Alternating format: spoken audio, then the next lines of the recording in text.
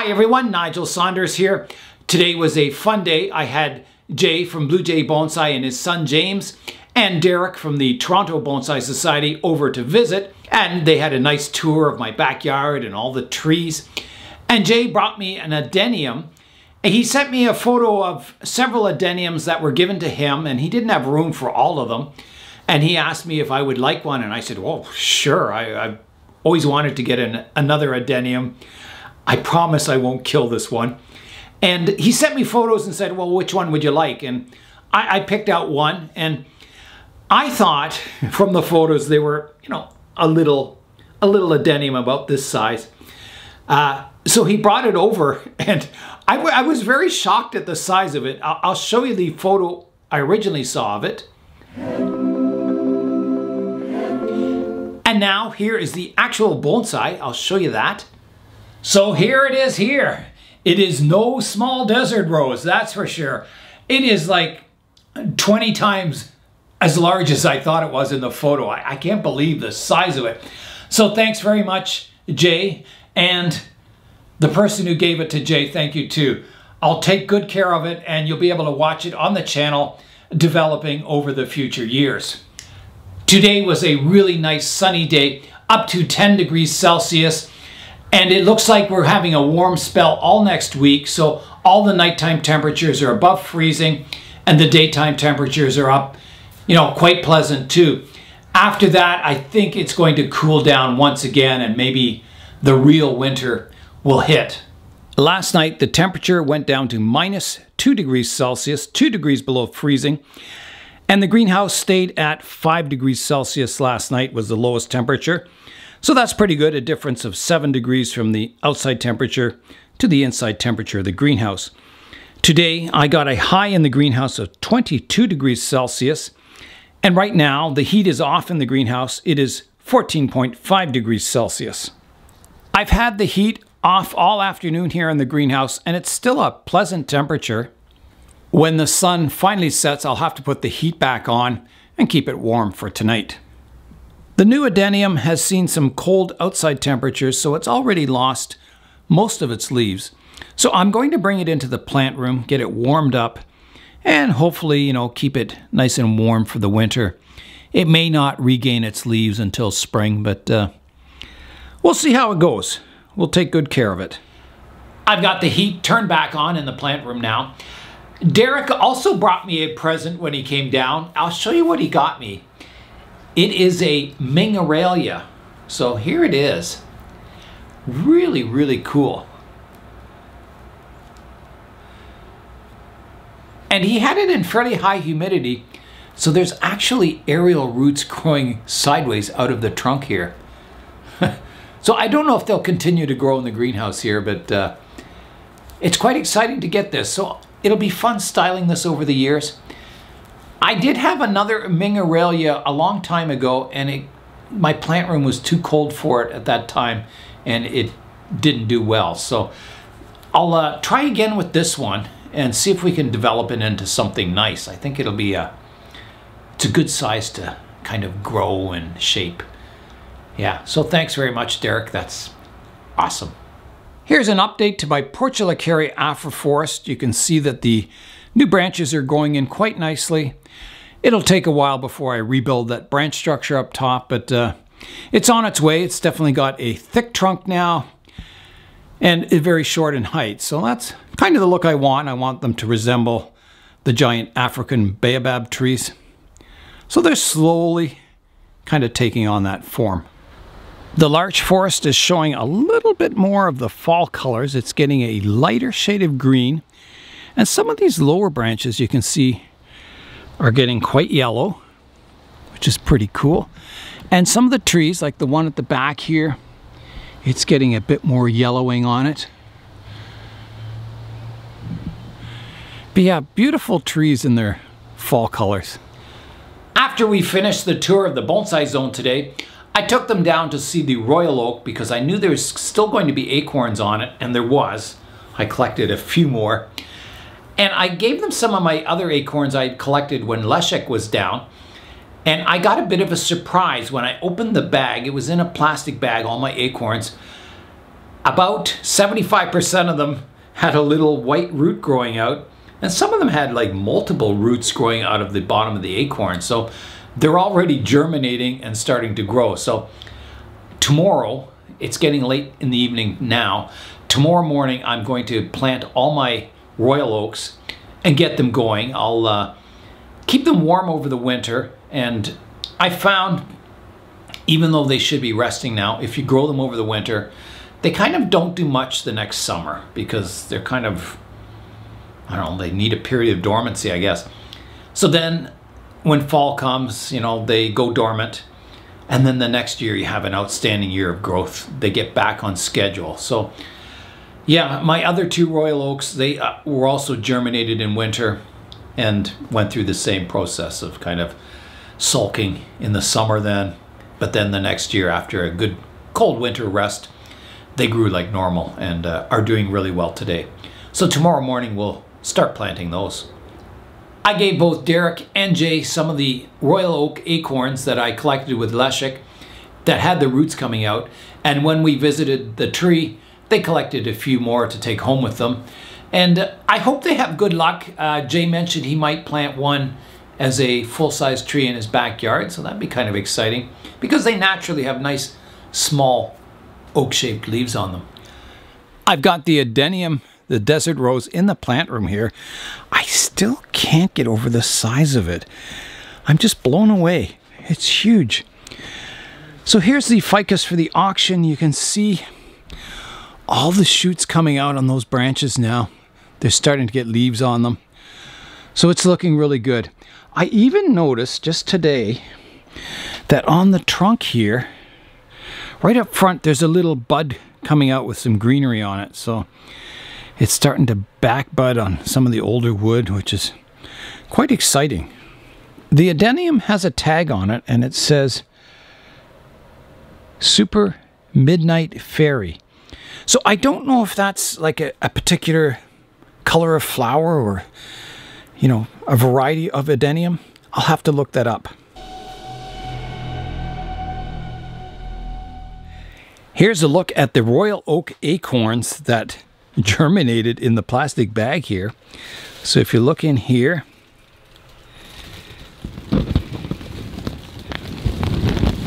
I hope you can see all the white roots. Yeah, all the white roots coming out of the acorns. So I've got to plant those tomorrow, get them growing.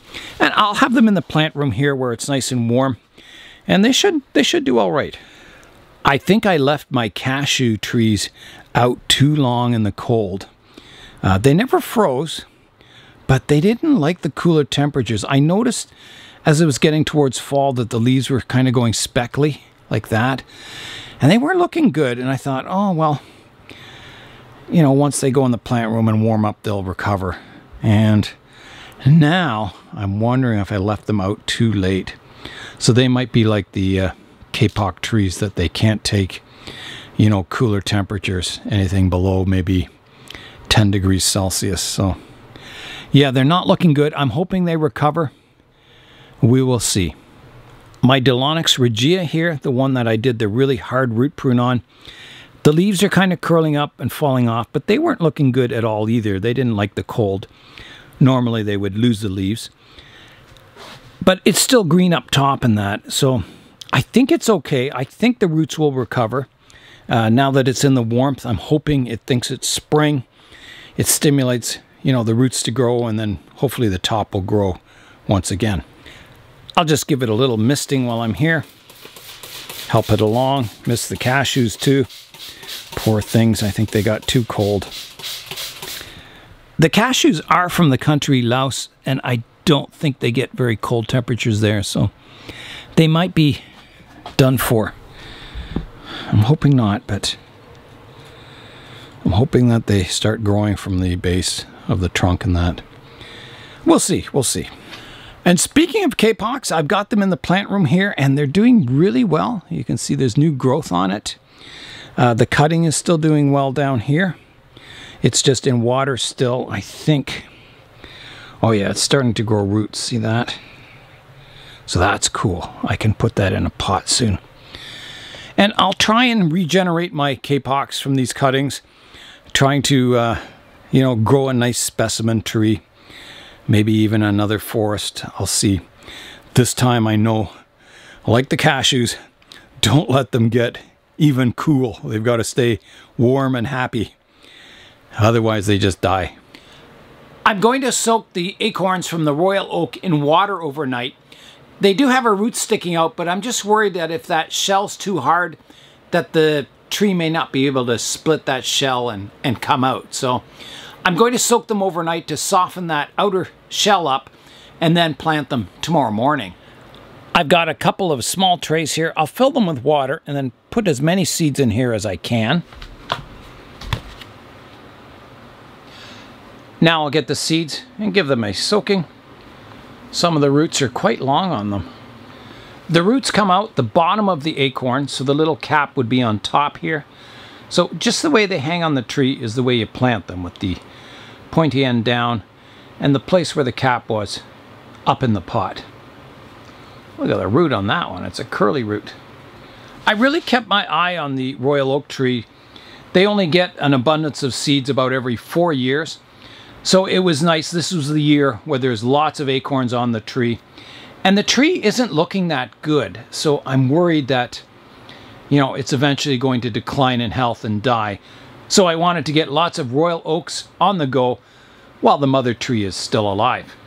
This acorn has some chew marks on the top by a squirrel, but it's still rooting. I think it'll do okay. Here's one with 2 roots growing out the bottom. So almost all the seeds I picked have germinated. It's amazing. The other advantage of germinating these in the winter time is that the seedlings will get quite tall before you have to put them outside, and there's less of a chance that the squirrels will steal all the acorns. Now, even when the seedlings are growing and the acorn is still attached to it, the squirrels will still dig them up, because I had a whole tray full of these and the squirrels dug them all up even though they had germinated and were growing. So you still got to be careful that first year until you can separate the acorn or the nut part from your seedling. I always imagine Scrat from Ice Age, how Scrat loves those acorns, and that's what I imagine the squirrels think of these acorns. So if you picture that, they'll do anything to get them. Even the ones that don't have a root sticking out, I can see they're starting to split at the bottom, so the root will be coming shortly. So I'm putting those in the water too. There's one of the caps off the acorn, so that would sit.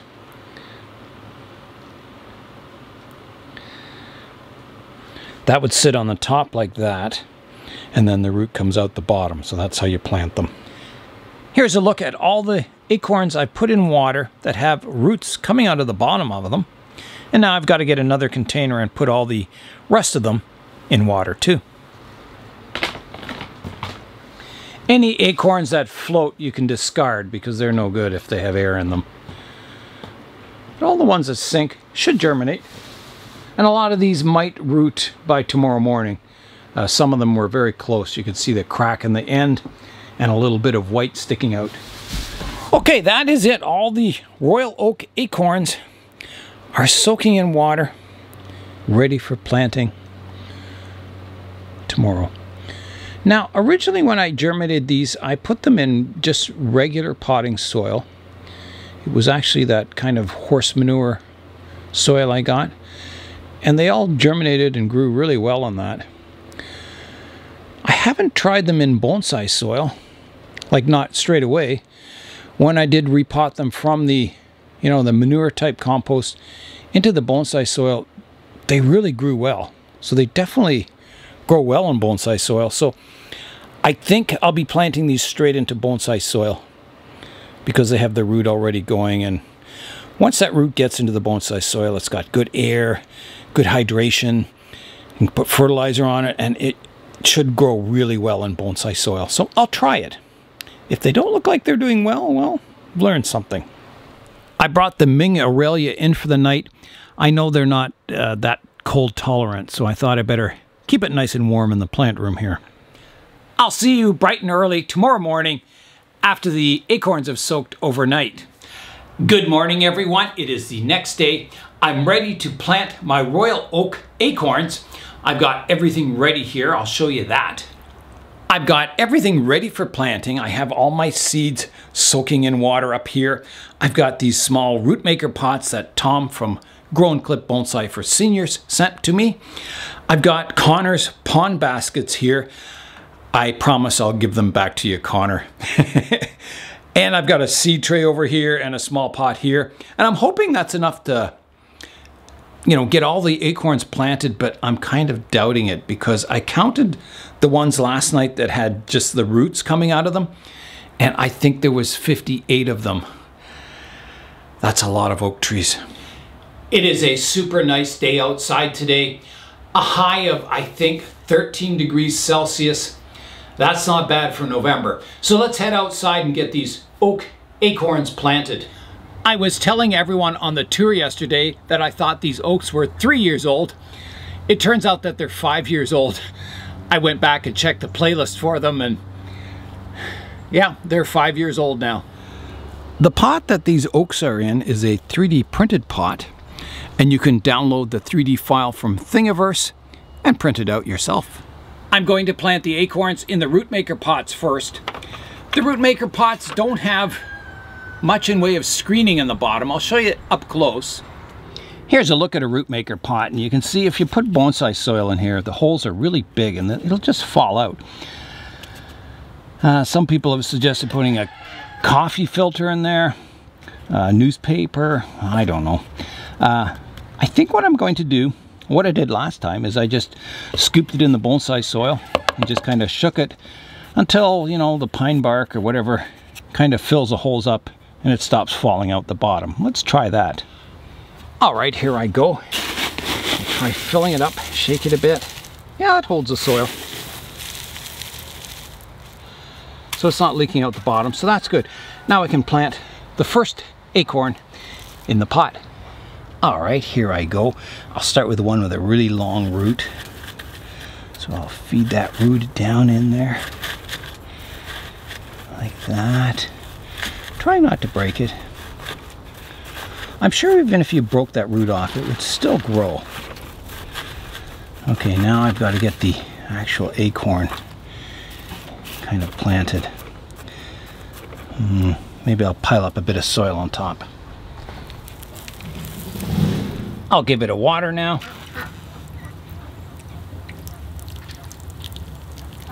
I'll work away finishing up planting the root maker pots, and then we'll come back and plant the pond baskets. I found the best method for planting is just to fill the root maker pot halfway up, and then I get my acorn and I get the root planted in there like that, and then you just fill the pot the rest of the way up.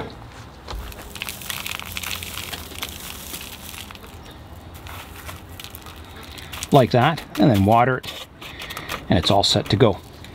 In space, no one can hear you scream. So I'm just covering up all the acorns now.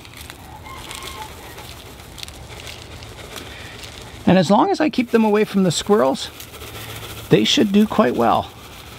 There's probably a squirrel watching me right now.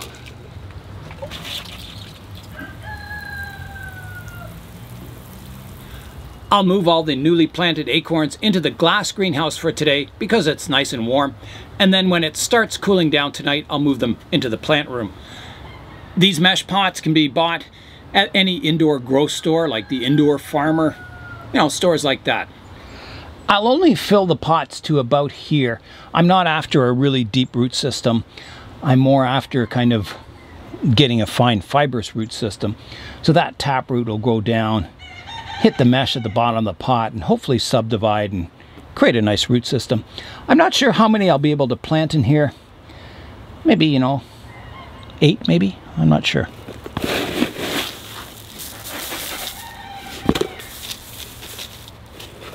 I think that's a good height. In go the acorns. I'll plant one in the corner here. I'll just bury them. I'll get them covered up now. That should be good. Then I'll give them a water. That's one pond basket planted. I'll plant the other one and then we'll move on to the seed tray. I planted this basket a little more densely. We'll see how they do. It's time to plant the seed tray next. I've got 16 more acorns that have the roots coming out the bottom, so this should be plenty big enough for them. Because these seed trays are so floppy, I always like to put a piece of plywood underneath them. So then when you pick it up, it doesn't, it doesn't flop around and disturb the roots at all. So it gives a nice firm base. So I'll get these acorns planted in here now. And I may even have room for some of the ones that didn't have a root coming out the bottom. Some of the ones that I freshly collected. That one doesn't have a root coming out the bottom. That one's just starting.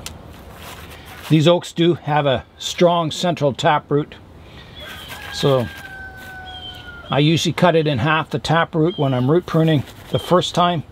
And then you just develop your radial root system from there. Okay, so I can fit a few more in here. All right, I'll get some more acorns planted here. These show no signs of roots yet. Some of them were just freshly collected yesterday. So again, you've got to orient them the right way around. So we were talking the other day when we were collecting these seeds, and we're hoping, the seedlings off of the parent tree don't always have the same characteristics. The parent tree had a really small leaves. So we're hoping, by planting a whole bunch of these, that some of them naturally have smaller leaves than others. And those are the ones that'll make the really good bonsai. So I'm going to plant this quite dense because I don't really want to get rid of all these acorns. I want to plant as many as I can, have some backups. And then once they start growing with some vigor, we can kind of start separating the ones I want to keep, give some away, that kind of thing.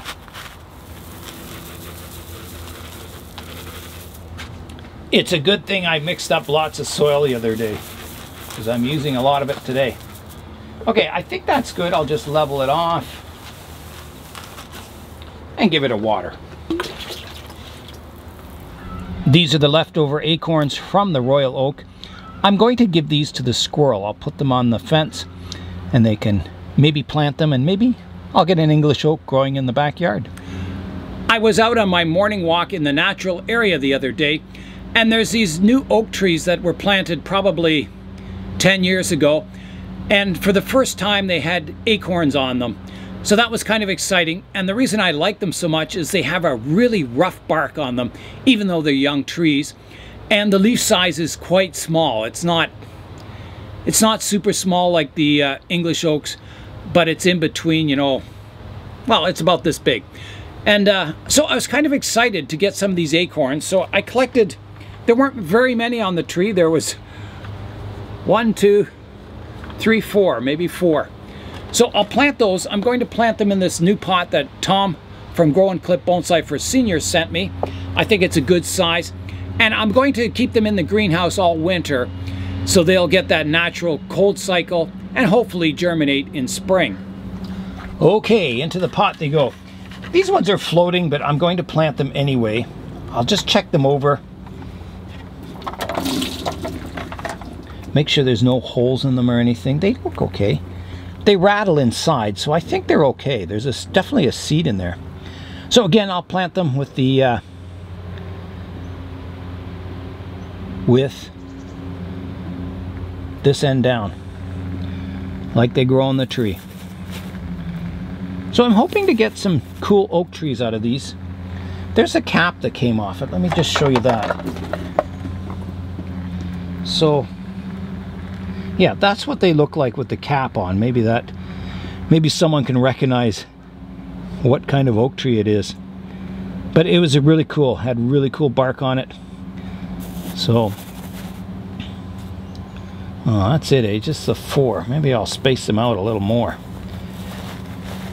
Oops, put that one the wrong way up. We'll put them like that. And I'll put a bit of topsoil on them and give them a water.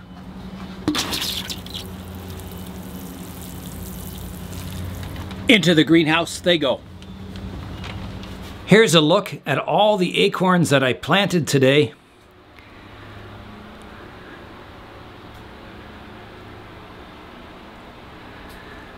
I'll have oak trees coming out of my ears. It was great having Jay, James, and Derrick down the other day touring the bonsai zone and collecting acorns. Derrick even let me drive his FJ Cruiser, which was pretty cool. I enjoyed that. And that's all for today. I'm Nigel Saunders. Thanks for joining me in the Bonsai Zone.